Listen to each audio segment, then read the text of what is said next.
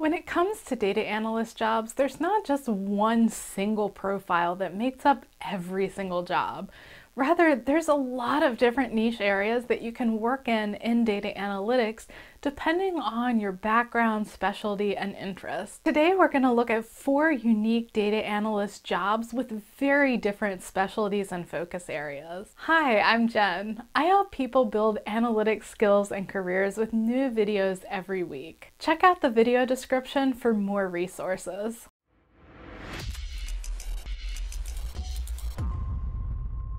Data analysts translate numbers into practical terms so that other people in the business can make use of them and make decisions based off of them. Every business collects data, whether that's just sales figures or whether it includes market research and other detailed figures about what's happening in the business and around the business. A data analyst job is to take all of that data and help a company be more productive and more profitable by interpreting it correctly. While the central work or objective may be the same across every data analyst job, the specific types of data and even the tools that you'll use in different jobs can vary pretty drastically. Let's look at 4 unique data analyst jobs and how the tools and activities differ from job to job. The first job that we'll look at is a marketing analyst. As the name implies, marketing analysts are responsible for looking at, collecting, and understanding marketing data to improve a company's marketing efforts. Whether that's a digital marketing analyst like we talked about a few weeks ago, or in general a marketing analyst dealing with every aspect of marketing and branding for an organization, people in this role will focus heavily on specific skills and specific tools that might not be as prevalent in other areas. They focus on cost and effectiveness of social media campaigns and regular advertising or local advertising campaigns, as well as things like brand awareness that might be more impactful as you get into a larger company, where the objectives of an advertising campaign might not necessarily be to sell a specific product or service, but to create awareness so that when someone is ready to buy, that brand immediately comes to mind. Marketing analysts will look at how effective each different strategy and platform that's used happen to be for the company and the particular types of campaigns. They'll be asked to determine which ones are more effective and how marketing campaigns should be tweaked going forward to make them more cost-effective and more profitable overall for the organization. Marketing analysts often work with marketing departments. At really small organizations, a marketing analyst may actually be the entire marketing department. It may not even be a marketing analyst title, but that job may be rolled into the one person responsible for marketing the company. So they'd be responsible for the creative direction of the advertisements, as well as from the technical side, analyzing what works the best to what doesn't work as well, and determining the best path forward from both a technical and a creative standpoint. Marketing analysts also need to be increasingly social media savvy. We're seeing so much of traditional marketing moving to online platforms. So marketing analysts need to be familiar with which platforms make the most sense for a brand, what strategies work on different platforms. What works on YouTube is probably not going to work the same on Instagram, which is not going to work the same on Facebook. And the audiences that they're reaching are going to be very different. Even within individual platforms, launching an ad campaign that just targets general usage of the platform looks very different than segmenting different audiences that are more likely to be in the target market for the company. So these are all things that marketing analysts bring value in. In terms of the tools they use, because so much of marketing is online, Google Analytics and Google Ads would be very typical tools that would be used. But they would also be expected to know how to use retargeting efforts and retargeting tools on other platforms. Marketing analysts could come from a general data analyst background, but it's also pretty normal to see transition from business analyst roles, sales analyst roles, or even people that are in marketing already transition into this technical role with this marketing specialty. Check out the recent video I made on digital marketing analysts for more details about this specific position. The demand for data analysts is expected to increase by 4 to 6 times faster than the national average in the US over the next 10 years. Get the detailed guide to build your data analyst career. The second unique type of data analyst role is a sales analyst. Sales analysts evaluate and identify trends in sales figures. Sounds obvious, right? Sales analysts have a lot of the same objectives that we just talked about with marketing analysts. So they want to look at what's effective, what's working, what type of customers tend to convert. But they're not necessarily just dealing with the marketing end. In some cases, they will deal with marketing, but they'll also likely be more involved in what customers become repeat customers and how do you expand sales. If you're a retail organization, how do you target customers to buy additional items? You see this happening when you go on Amazon. If you're shopping for a specific item, a lot of times you'll get a suggestion for other items that you might like. These are things that a sales analyst might do. They're looking for opportunities to increase the revenue, increase the profitability by looking at other avenues to sell. Sales analysts will also often do competitive market analysis to look at general trends in the market. How do you stay competitive compared to other players or adjust to what's going on around you? And then taking those as recommendations to the business on what to change or potentially even what type of marketing could be most beneficial given the current environment. Sales analysts also deal with customer relationships. Customer relationship management softwares, otherwise known as CRMs, are very common and becoming increasingly used no matter the size of the business. These help create a cohesive experience to the end customer. They keep track of who's contacted the customer, what kind of pricing levels or discounts they're on, and manage the entire relationship with a customer. Sales analysts often are well versed in the CRMs that their particular company is using. Salesforce is one of, if not the biggest CRMs on the market. And even within Salesforce, they have their own analytics platform that would definitely be used by a sales analyst.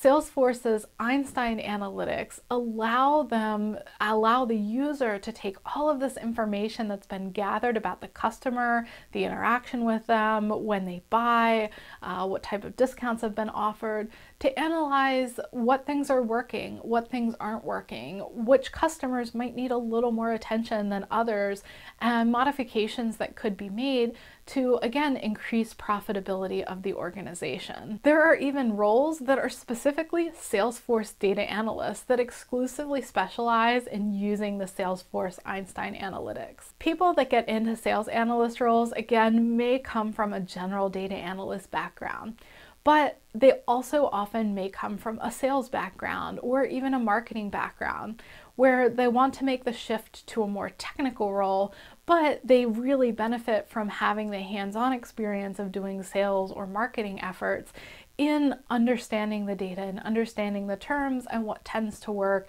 and a little more of the creative direction or the less technical direction of that aspect of the business. The third niche area of data analysts is a healthcare data analyst.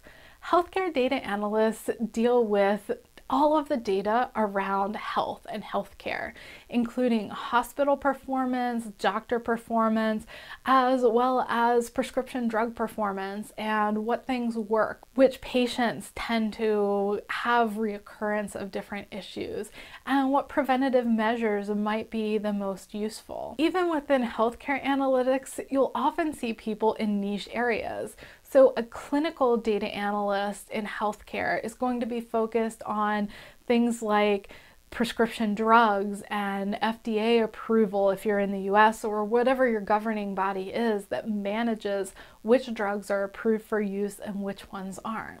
On the other hand, as I mentioned, you'll see analysts in hospitals or hospital networks that look at which doctors and which hospitals are more effective, what tactics tend to be more effective. And you could also see people in the pricing end of healthcare. So somebody that's even part of a marketing healthcare data analyst role, or the best way to price different prescription and non-prescription drugs based on everything else in the market and the unique selling points of that drug. Regardless of the niche though, most people that get into healthcare data analytics have some background in healthcare. Whether they worked in a healthcare environment or they have a training that's more healthcare related, this is an industry that prioritizes specialized knowledge.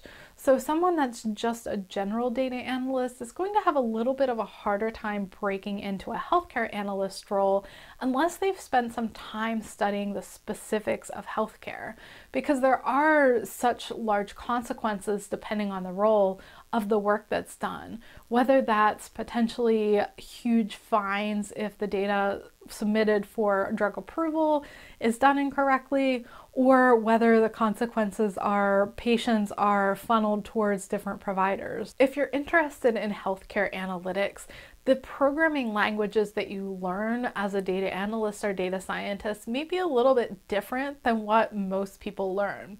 So while Python is the most popular language overall, SAS is the dominant language and tool in the healthcare sphere, especially if you're looking at anything on the clinical side, where it's heavily used for calculations that are necessary to submit for FDA approval. This doesn't mean that there aren't roles that use Python, R, and some of the other languages. It just means there's less of them than that use SAS, whereas in the general population, SAS isn't going to be quite as popular across the board in any type of data analyst role. The fourth unique type of data analyst role is a data visualization analyst. This is a role that's relatively new, and we've seen it cropping up more and more. These are people that tend to specialize in tools like Tableau or Power BI and leverage data in a visual form. Ideally in this role, you tend to be a more creative or artistic person, because it's not just about sharing the numbers, it's about making things really visually appealing, simplifying as much as possible to still communicate the entire message. Think about the best data visualizations you've seen. They've probably actually been some of the simplest.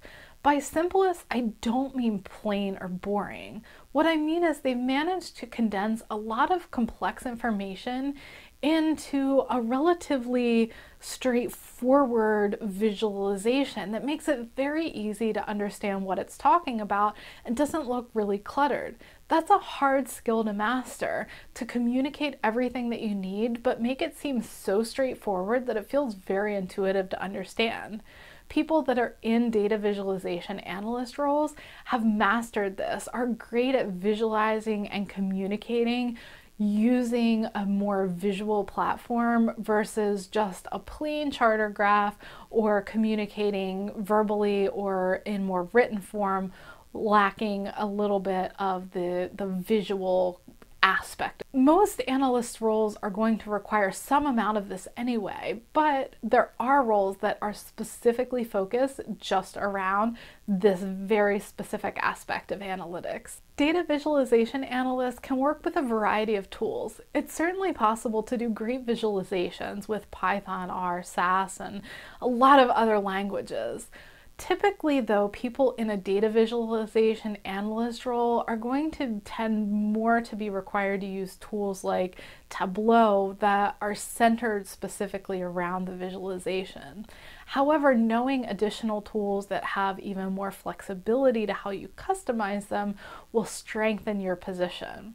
You may also find these roles that exist in more of a journalism capacity or supporting print or online journalism to create great graphics to accompany different stories or news pieces. Data visualization analyst roles can be a good option for people that don't want to do a lot of programming. While it can be really helpful to know how to do it, the majority of the jobs that specialize just in data visualization focus more around intuitive interfaces like Tableau, where you don't need to know really any programming to be very effective and very good at your job, with visualizing data within them. Those are a few different interesting data analyst roles. There's certainly many more.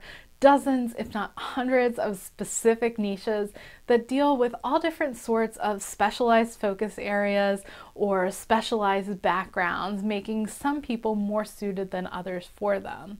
If you're interested in analytics, but the general profile doesn't exactly appeal to you, there's probably a niche area out there that is a better fit for you. So where we have data visualization as something that's less programming heavy, we also have the marketing, healthcare, and many, many other areas. If you're interested in analytics, check out my free quiz where you'll answer about a dozen questions and it will automatically tell you what the best type of analytics position is likely to be for you. You can find the link down in the description. Thank you so much for watching. I'll see you next time.